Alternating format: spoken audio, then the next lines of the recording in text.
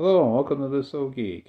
In this video I am finishing the co-joined pumpkins that I had started in earlier videos on my channel. You can check those out and subscribe while you're at it. Check out my other videos. I started with the stems and I'm smoothing them out here. I'm dipping my fingers in the water and smoothing them. And that tool that you see here, it's just a sculpting tool, and I'm using it to make the grooves in the stem to make it look like an actual stem. And here I just drew the faces onto the armature, and now I am applying paper clay. This is homemade paper clay that I made. I also have a recipe for that on my channel, which I actually got from other places. I just add my own things to it. Now I don't always do the faces exactly, or whenever I do a sculpture, it doesn't always turn out completely exactly. I mean, I do make changes along the way. I get different ideas and I just make changes, which is fine. You know, I never really know how these are going to turn out. I just do them.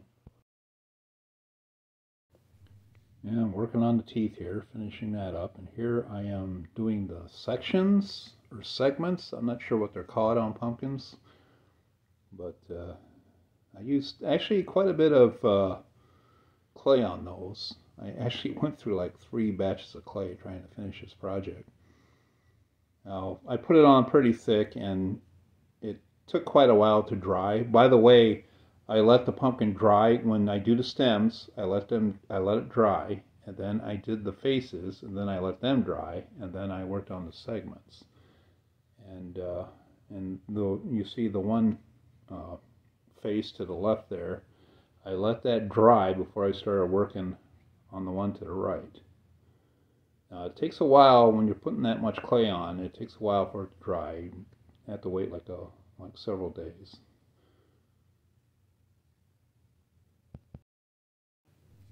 As you can see here, I'm putting it on pretty thick, and I had to let it dry for quite a while after I did the segments all the way around on the pumpkins. Like I said, I put it on pretty thick, and when I was all done, I had to, doing this all the way around the pumpkins, I had to let it dry for several days before I did anything else.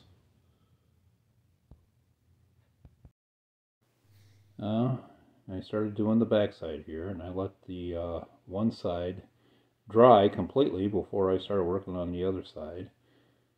And then when it was all done, I let it completely dry. I started painting it with a latex interior primer, and when that dried, I started applying orange craft paint. Well, this is actually a mixture of red and yellow that I had left. I didn't have very much pumpkin orange because I use it on other projects, so I used the darker orange as a base coat, and then I just painted the pumpkin orange color on top of that, which, as you can see, is a lighter and brighter color. And I did about 3 coats of that all the way around.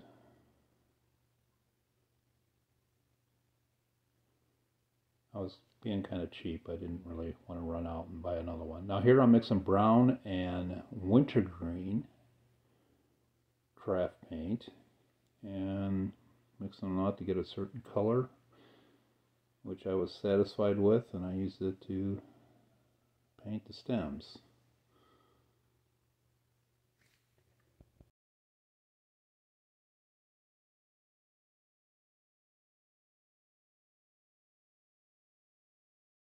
So I painted the stems all the way around, and then I let them dry, and whenever that was all dry, I flipped it over and painted the bottom with the whatever pumpkin orange I had left. And after doing a little touching up, here's my finished product. And I covered it with a coat of polyacrylic, which is like an acrylic clear coat. It's clear matte. It's water-based. So I wanted to give it a little bit of a shine. And if you like this video, give it a thumbs up, and please subscribe to my channel, and have a great day.